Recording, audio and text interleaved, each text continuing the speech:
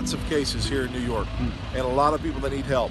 And the hospitals here, not just Mount Sinai, but the hospitals all over the city are filling up, and they need as much help as they can get. That's why we're here. Been in war zones, earthquakes, hurricanes, setting up hospitals and medical facilities just like this one.